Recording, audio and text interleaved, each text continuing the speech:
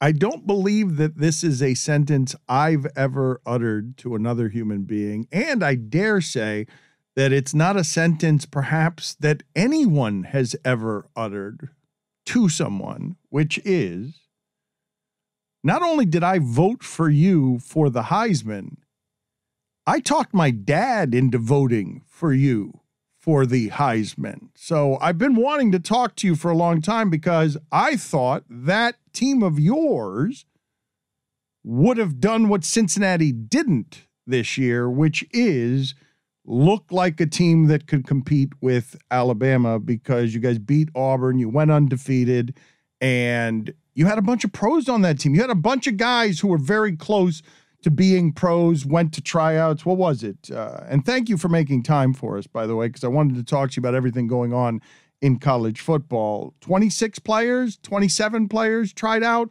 for the pros, because you guys, that team looked professional to me, the one that you were quarterbacking. Yeah, we had a lot of talent, man.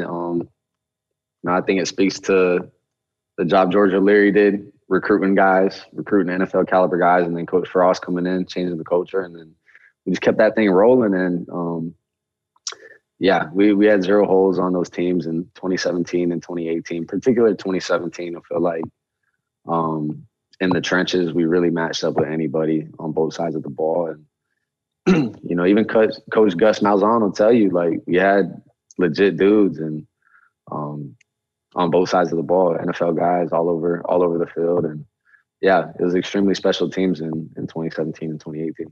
How much fun were those years for you? How much different did your life become as soon as you're riding something that people couldn't have seen coming? Not that way. Yeah, it was a special ride, and I feel like we kind of just really just scratched the surface of what I feel like University of Central Florida is capable of in terms of college football. Just Orlando's a beautiful city. UCF is the perfect distance from Disney. It's perfect distance from downtown Orlando. It's kind of like its own little area, and it's a beautiful campus. I don't know if you've ever been up here, but what we were able to do, just with myself, Shaquem, just the types of personalities we had on that team, and man, it was just a lot of fun with the brotherhood and all that stuff. Like, those are days I always look back and cherish. And when I talk to my guys, we're always reminiscing about the good old days. But man, it's fun, and then get into this kind of chapter of our lives where guys are getting married and stuff like that. It's pretty cool. No, but take me through it beyond the quarterback speak, though. I want to talk to the guy who was running campus, who was living his dreams, who's that's what you wanted when you got into football. I want to be the star guy on campus, and you were. And not only that, but it became a national story. So take me a little deeper through what the fun was. Well, for me, I grew up watching Colt Brennan in Hawaii. So I saw what he was able to do, and, I always kind of envisioned myself doing something like that. And, we pretty much did the same thing that he did at Hawaii over here at UCF. But to me, on a larger scale, winning, I think it was 25 straight games. And, just the culture that is still here now from those times, like, there's just a buzz around here waiting to get back to, competing for national championships, conference championships, and running the table. And, I feel like we're going to keep doing that. But for me, just living in that moment, I was just having fun, man. I wouldn't I don't hate to say it, but it's kind of what I expected to do, because I've always felt like I've been a winner. I ran the table in youth football. I ran the table in high school, and, I came to college like, I expect to win. I don't go out there hoping to win. And for me, like, the expectation is to always win. It doesn't matter who I'm playing. Doesn't matter if we're playing the FCS school or playing Auburn in the Peach Bowl. Like, to me, we're suiting up, and I expect to win every time I step out there.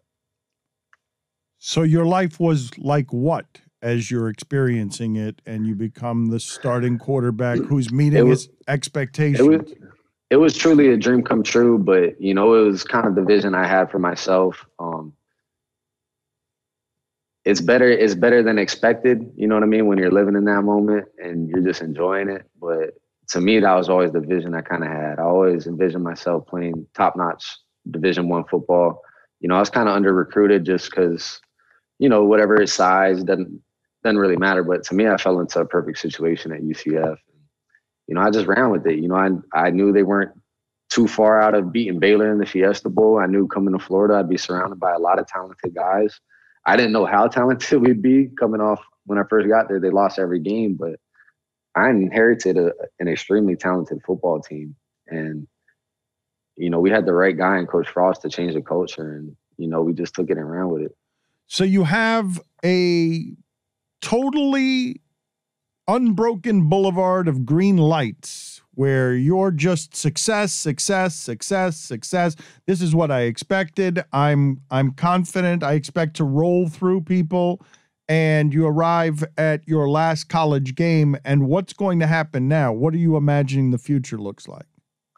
Well, I wouldn't say everything was all like peaches and roses. You know what I mean? I had to overcome a lot of adversity in terms of like injuries in high school, being under recruited and stuff like that. Like, it wasn't always a clear path. I had to grind really to get where I wanted to go, but I always knew, I felt like I had greatness in me.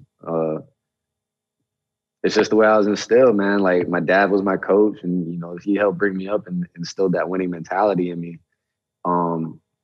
But for me, going through those growing pains my freshman year to what we did in 17 and 18, and then this past year was a good learning experience for me, just getting my feet wet back playing again. And, I'm going to finish my career at the Hula Bowl, my college career at the Hula Bowl here in, next Saturday on the 15th, right in the bounce house where it all started. And, it's just fitting for me to play in front of those fans again, play in Orlando.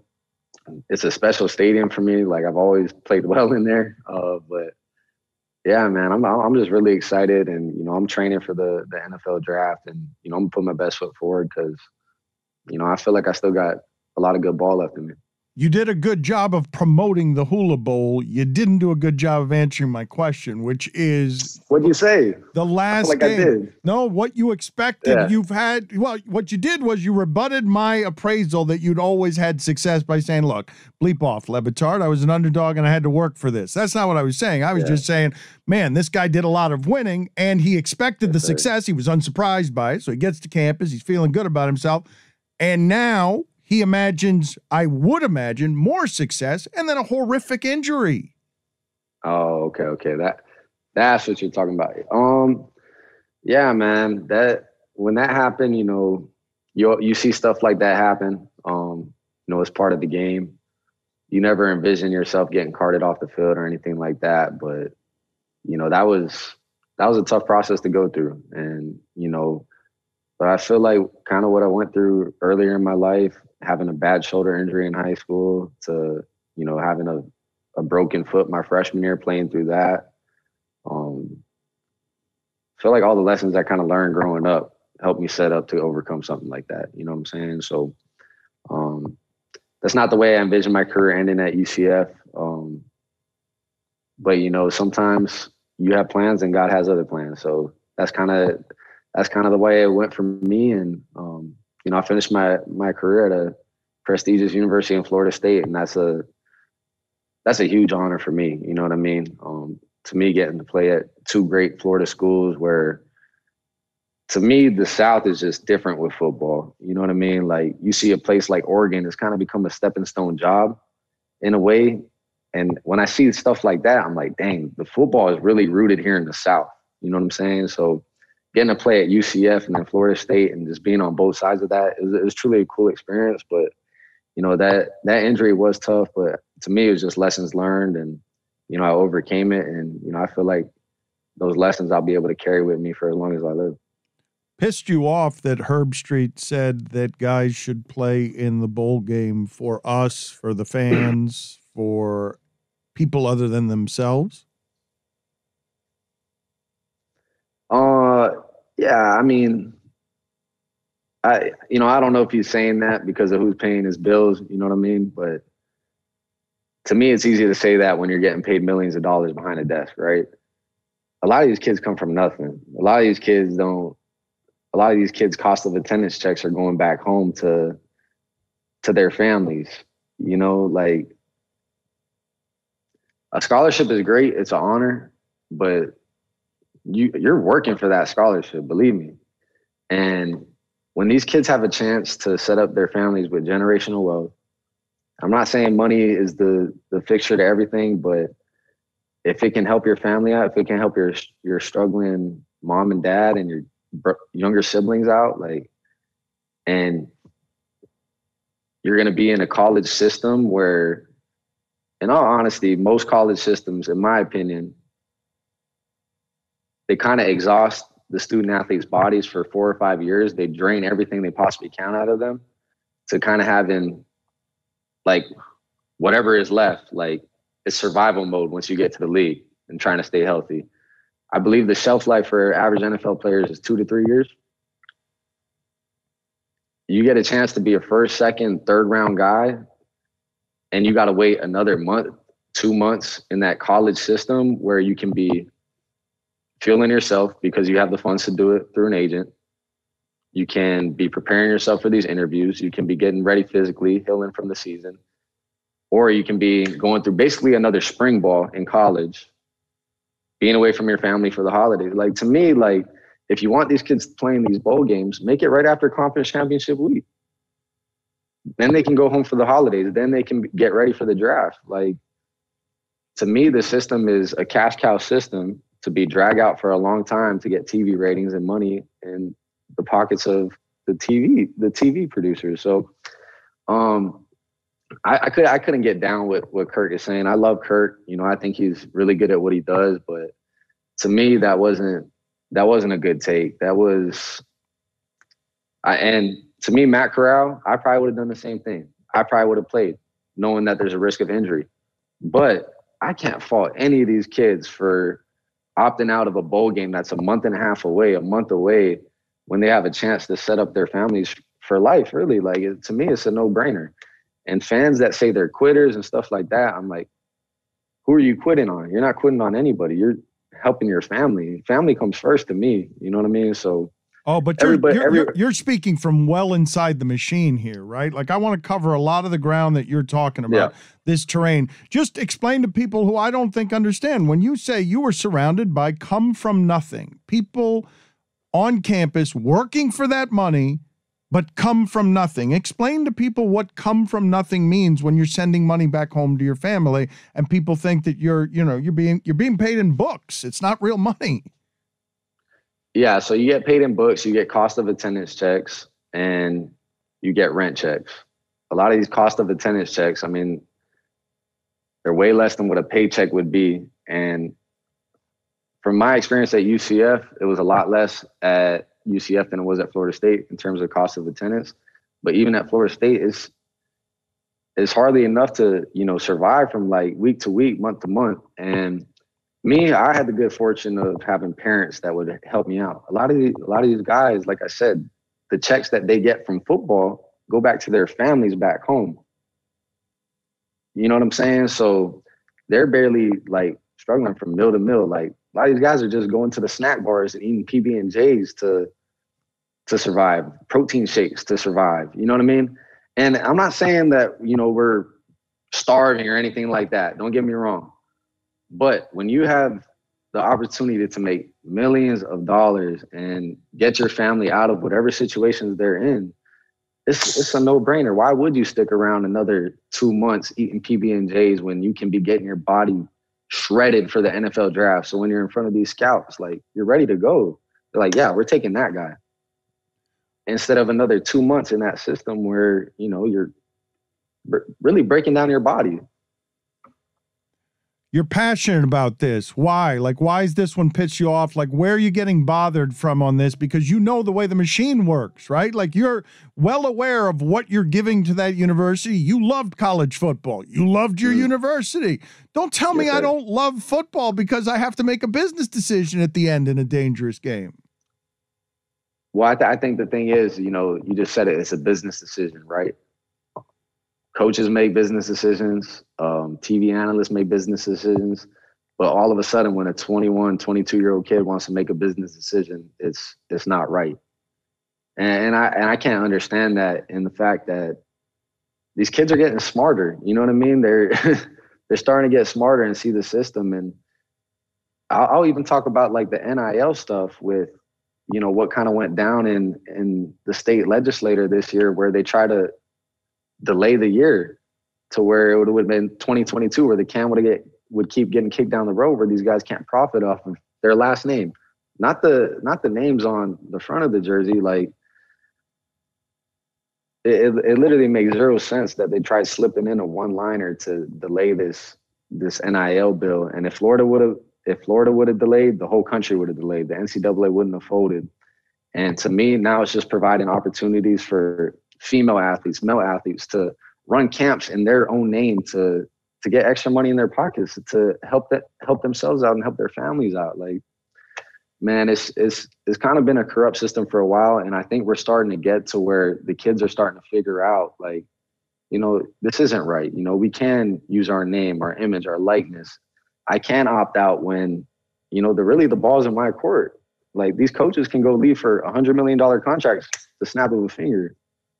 But if a guy decides to opt out of one game, that the Beefo Brady's Bowl, when you're 8-4, like, come on, man, it make sense. When you say corrupt system, you were feeding the corrupt system. Did you realize when you were in it that you were feeding it? Did you realize when you were in it that, hey, man, a whole lot of unjust stuff is happening? What if I go back right now? How much money would I have made that season if I just put it 2 years in the future, the season that you guys had at UCF? Yeah, you know, I mean, shoulda, coulda, woulda. You know, I'm not like a money hungry person or anything like that. You know, I think of a guy like Donald Delahaye. I don't know if you remember him. He was our kicker at UCF, and all you had was a YouTube channel back in 2016 and 2017. And, you know, all he would make was money off of subscribers, right? Like $1 each subscriber, whatever it is. And the NCAA took away his eligibility because he had a YouTube channel and he was making YouTube videos as a UCF kicker. And he hasn't played a down of football again. But now he's making a crap ton of money being an influencer because of his story, which is great for him. But he's a football player. He loves playing football. And, you know, that got stripped from him. And me, when I saw that, like, you know, some people were like, oh, he's tripping. He gave up a scholarship, this and that. I said, no, he stood up for what is right. So when I saw that, I knew it was kind of corrupt. But, you know, I honestly didn't think my time in college football, we would see it get to this where, you know, it's starting to hit a little 180 where guys can start making money off of their name, image, and likeness. I don't know if we'll get to a point where they start getting paid salary.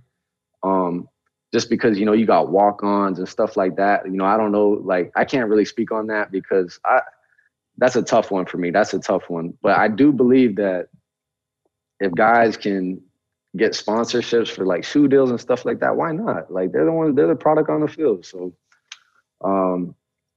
yeah, man, I didn't care about feeding the corrupt system because I love playing ball. I love being part of the team. You know what I mean? But now that it's starting to, I don't know, it's starting to get in the right momentum where the players have more power. And, you know, I love seeing that.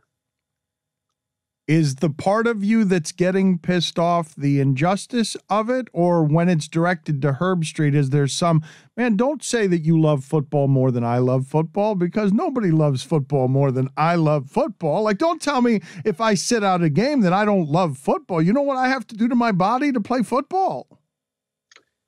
Yeah. I don't know. Look, if we at Florida State made a bowl game this year, I probably wouldn't have played in it, just considering what I've been through. You know what I mean? To me, these last couple months were important to prepare for the draft and whatnot. So, and, you know, I made that clear to my coaches, like, leading up to the season. I'm like, look, coach, I know we might make a bowl game, but if it happens, like, I gotta get on to this next chapter of my life. I've been in college a long time. You know, if it was a playoff game, that's different. You know what I'm saying? Because the opportunity to play for a championship is amazing. Maybe one day we'll get to a situation where a guy is projected to go number 1 overall, right?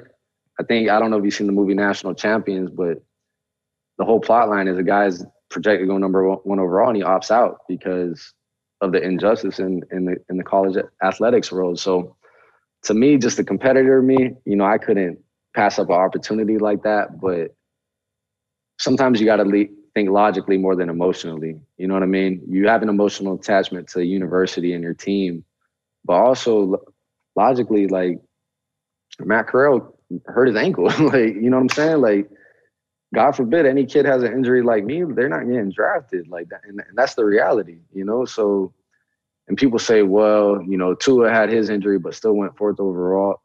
Okay, that's a different story. You know what I'm saying? Like, everybody's got a different story.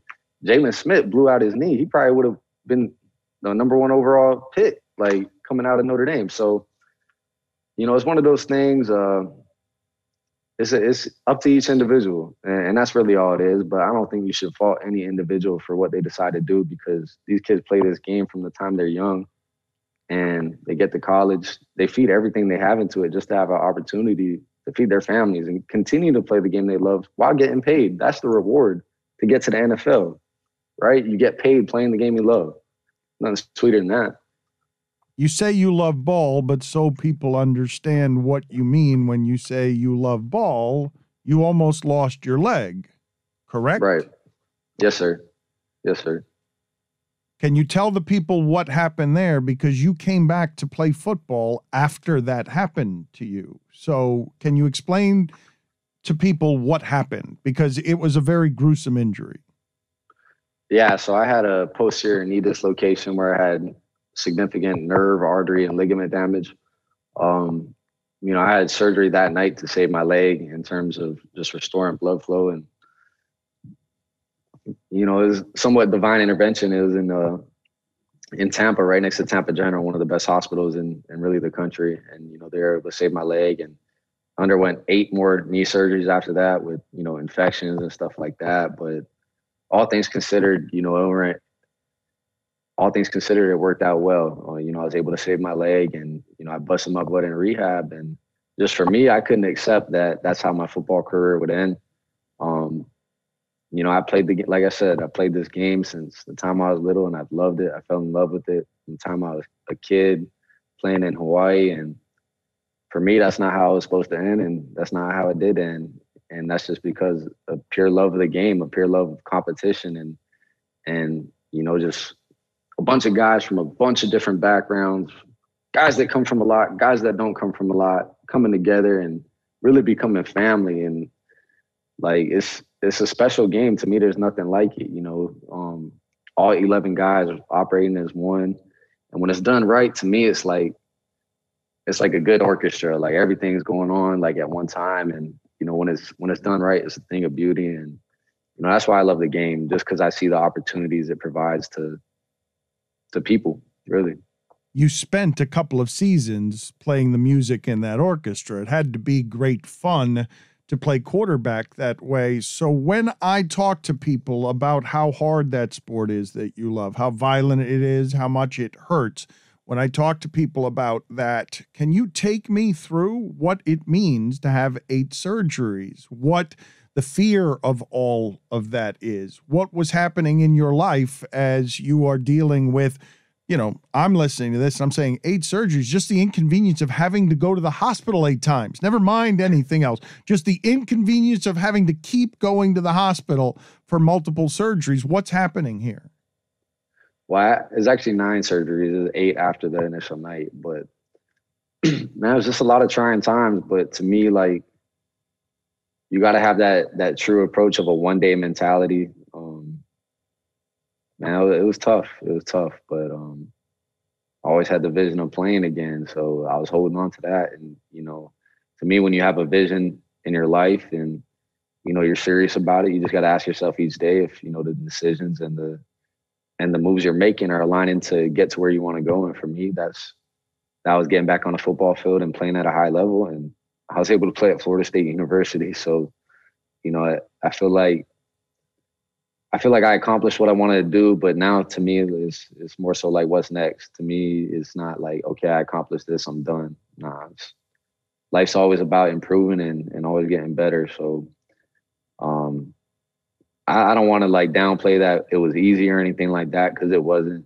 But, you know, I had my mind made up from really the time I got hurt that wasn't going to be it. And, you know, I know it wasn't all all me because, you know, I had great surgeons and a lot of people praying for me. So, you know, thank you to everyone. But yeah, you know, I made up my mind that that's what it was going to be. And, you know, I worked for that. Do you remember the feeling of the first surgery? Like just everything that led up to it? Not the 8 afterward, but the night, you know, the night that you're going through the hardest stuff. Dan, I'm gonna be honest. It's kind of funny. So I got hurt, and you know, they rushed me to the hospital, and they're like, "Do you have any questions?" And I said, "Are y'all gonna put a catheter in me?" I was like, and that is like, they're like, "That's really what you're worried about?" I said, "Yeah, don't put that in me, please." Like, but nah, it was crazy. So I woke up, man, and you know, I had this metal contraption sticking out of my leg. I didn't really know the severity. I knew like, you know, it was serious because they rushed me into surgery, but they didn't tell me there was risk of losing my leg. They did put a catheter in me, which sucked, but that next week, that next week I was in the hospital. You really didn't want that catheter, huh? Nah. So I'll tell you why. My brother, he had a skateboarding injury and like his ankle popped out of the bone, and he said the worst part was the catheter. So I was like, I just had this nightmare of ever getting the catheter. But no, yeah, it was tough because like literally I had this metal contraption that's about 3 feet sticking into the bones of my thigh, my shin. And, you know, from being able to just, you know, make guys miss on the run and stuff like that to barely being able to be on a walker from getting from the door to the bed, like without feeling like I just ran a mile. So that it was humbling, man. And, you know, you take those little things for granted, like being able to walk, bathe yourself and stuff like that. Man, it was really just humbling. Like just, golly, when you know whatever you do gets taken away from you, you kind of find out, you know, what you're really about. You say humbling. What's interesting to me is I imagine all of this, right? As I imagine someone fearing that they might lose their leg, although you didn't know the severity of the situation. Whatever the physical pain was that you were feeling, it sounds to me like what you remember the most about being the worst was being helpless afterward, just not being able to be, never mind maximum athlete, you needed people all of a sudden. And you felt, it sounds like that was the worst feeling than the physical pain.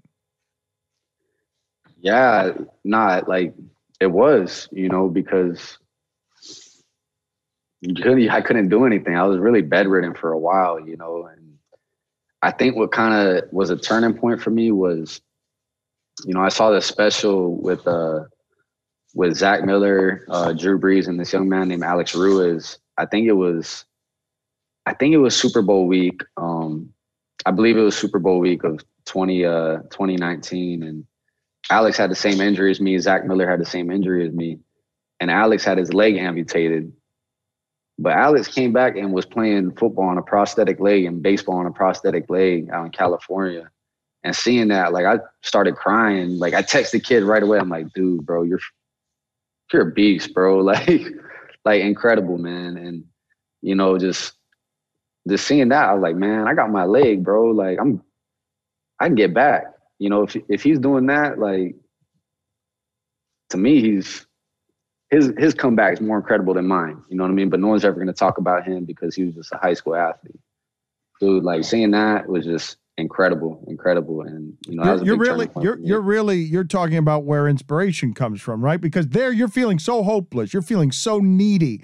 You're feeling, yeah, I'm not a confident athlete. I'm not undefeated. I'm not star quarterback. I need somebody to help me piss. I've got no hope. And I'm going to look over there. Yeah. Oh, and that dude gives me hope. I can get back because I didn't have it that bad. Yeah, no, exactly. You know, it's one of those things, you know, it was funny. My dad's buddy, we went out to Vegas for I think it was Memorial Day that year. And he comes up to me on the blackjack table, and, you know, I'm still like in a big old brace, just got off crutches, just barely like limping around still and stuff like that. He's like, you know, KZ, I know you don't see it, but a lot of people, most people, almost all people would kill to be in your position right now. I'm like, kind of double take. I'm like, what do you mean, bro? Like, might not play football again. Like, and then I thought about it. I was like, dude, he's right. You know what I mean? Like, I was able to accomplish so much at UCF, and, you know, and I made so many connections in the coaching world and stuff like that. Like, really, all I've already done in my life, like, would have set me up for whatever I really want to do. A lot of people struggle, man. And to me, like, whatever I went through, if that can be a motivation to whoever else, man, like, that's great. That's amazing. I feel like that's what it's all about. If you waste your pain, you're just wasting it. If you can help someone else out and learn those lessons through it, then, you know, that's where real growth comes from. Did you immediately start improving mentally right away from the needing and not needing, not wanting to need? Did you start getting better right away mentally? Improvement by increments, or was there a lot of pity involved with, like, you had to talk yourself into that? I think I had to talk myself into it, but I also think, like, just enjoying the small victories in that process. Like, you know, the first one for me was just getting that metal contraption out of my leg that was in there for about 5-6 weeks. And then I was able to go travel to the Fiesta Bowl with the team, which, I mean, was a blessing because I was really in bed for about 5 weeks, and then they took that out. And then I got to go travel with the team for the bowl game to go play LSU. And just being around people again, being around my guys again, like, that helped a lot. And then there was a lot of ups and downs from the rehab process. You know, I had an infection about 5 months after the reconstruction, and I had to get 4 more surgeries. So, and I had IV antibiotics for about 6-7 months, where I just lost all the weight I put back on. It was a trying process, but the small victories for me is what kind of helped keep the light at the end of the tunnel. But yeah, I mean, to me, it's just those little things will help me get through it. I don't think people understand what tough is, though, when you're talking about what that year is, right? Because you're talking about a year crawling through some darkness, right? It's not just some hopes gone maybe or diluted. It's that you're also having the recurring surgeries. Things keep going wrong. You are losing weight. You keep pushing the rock up the hill and then ending up at the bottom of the hill again. And you're doing that for how long? 18 months? A year? Yeah, really, really a whole year. My last surgery was August of 2019, and my injury was November 2018, you know. So essentially the rehab process was restarted about 3-4 times. And it was trying, but golly, did I have really good people around me to help me through it. You know, like Mary Vanderheiden, our head athletic trainer at UCF, like, she was my sounding board for everything I was going through. I'd be like, Mary, like, if we don't do something about this, like, I know I'm not going to be able to play again. Like, I know it. And she'd be like, okay, we got to do it. So, and it was never anything like, well, all right, yeah, you're probably not going to be able to anyway because of what you went through. You know, they believed just as much as I did. And that's why I think it's so cool, like, the comeback, because it wasn't just me, you know, it was everybody else, like, investing into me. And, you know, that's a product of their work too. And, you know, we just hustled. And then I think when COVID hit in, was it early 2020?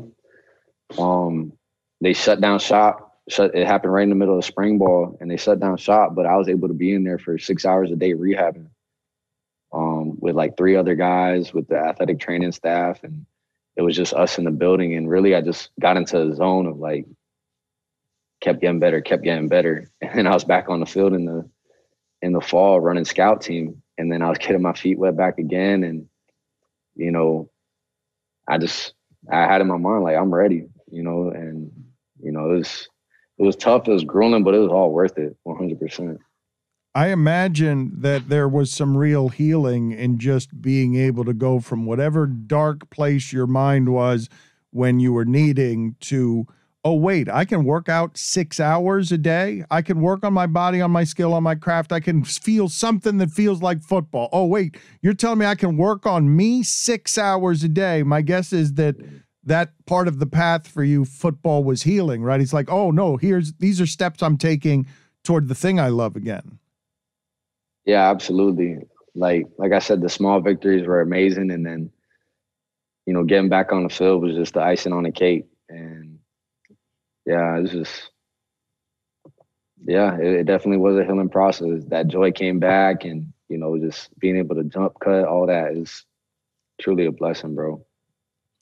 One of the reasons that we wanted to have you on, McKenzie, is because we believe in what it is you're doing this weekend in Orlando, and we wanted to help you promote it because it means something to you. The Hula Bowl is not in Hawaii, it's in Orlando, and half of the ticket sales, the reason we're talking to McKenzie is because I really did, and we really did, wanted to get his message out to you on what it is that he's doing with and for the family of Otis Anderson Jr. If you want to tell people the backstory on this, McKenzie, why he's important to you and why this is the cause you're promoting here so that they can support it, go ahead and tell them what they need to know. Yeah, so, Otis Anderson is a former teammate of mine, and unfortunately he passed away last month in a domestic dispute in his home. I won't get into the details, but Otis was like a little brother to me, and he just brought so much joy into my life, so much joy into whoever's life he came across. He had $1 million smile. He'd wear double golds when he played, gold on top, gold on the bottom, and he was an electric player for us at UCF, and he'll forever be solidified there. But at the Hula Bowl, we're gonna sell tickets, and 50% of those proceeds are gonna go to his mom Dee, who was also affected in the domestic dispute. And thankfully, she is still alive. And, I think just the main thing is we want Otis to keep living on through all of us. And, the link will be in my Instagram. So if you guys go check that out, it's at McKenzie Milton, and it's all over my Twitter as well to go get the tickets. But yeah, rest in heaven, Otis, man, keep looking over us, bro. And it's a tough situation, but I think we owe it to you, bro, to keep living on through all of us. The link is also in the episode description here on South Beach Sessions. McKenzie, for those who do not know, this Otis Anderson Jr. was not the son of the famous University of Miami Otis Anderson. The details about the domestic abuse and the incident with his father, we don't have to get into the details, but how close were you to him? Yeah, like I said, he was like a little brother. He came in the spring after my freshman year, and he's like family, man. And I wish I would have got to talk to him, before all that happened. But it just kind of puts things in perspective that you never really know what's going on. So I think it's important to just tap in with the people you love and just, yeah, man, just never take a moment for granted. And that's kind of just the lessons I've learned over the past couple of years, and it's truly the first time I really lost someone that, that hurt like that. And it's just, yeah, man, it's tough. It's tough. But I know he's in a better place now, and I know he's looking over us. But to me, like I said, I know money can't change what happened, but for me, it's more so about his memory continuing to live on, because he touched everyone he came in contact with. I don't think you'll ever encounter someone that has a bad thing to say about Otis Anderson Jr., because that's just the kind of kid he was and kind of man he was. And yeah, and go check out his Juiced apparel. He just launched a clothing line right before he passed with his mother. To me, it's just continuing to support him, and you just got to live on through all of us now. Our audience generally does a pretty good job of supporting people. So I ask you this: the Hula Bowl College Football All-Star Game Saturday, noon Eastern, Bounce House in Orlando. Our audience is a national and international one, McKenzie. People can buy tickets, right? And you're saying that half the proceeds will then go to the family, whether they go to the game or not, correct? Yes, sir. So yeah, just attach that link. The tickets are $25, and half of that is going straight to his mother, Dee Anderson. Extremely strong woman. But yeah, if y'all can support O as much as you guys can, appreciate the love. Thank you, sir. Thank you.